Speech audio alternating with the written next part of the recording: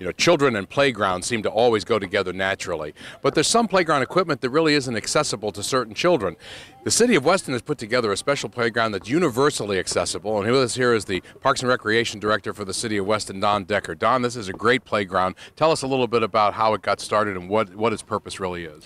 Sure. Well, we've always been trying to identify equipment for children and actually for adults in our community to allow them to experience the playground better.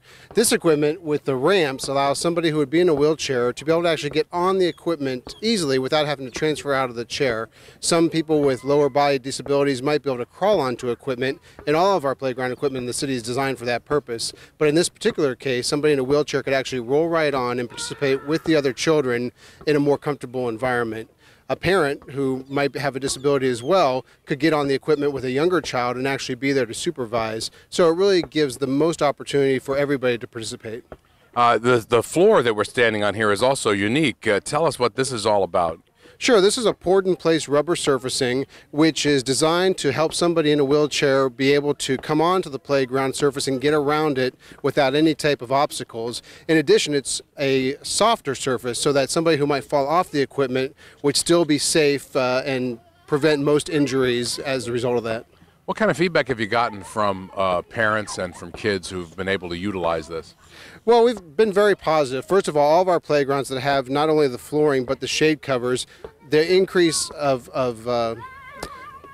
participation on those playgrounds has really grown as we've done that work throughout the city.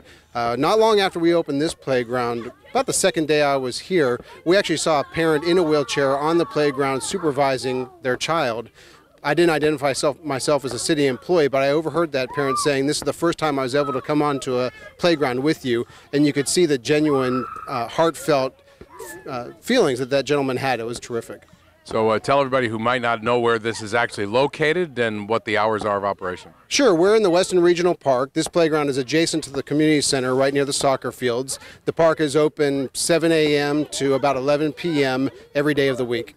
Excellent. So if you have a hankering to come out with your children to get to a playground that's covered and has a soft floor and great accessibility for children regardless of their status, you can come to the Weston Regional Park and enjoy this universal playground.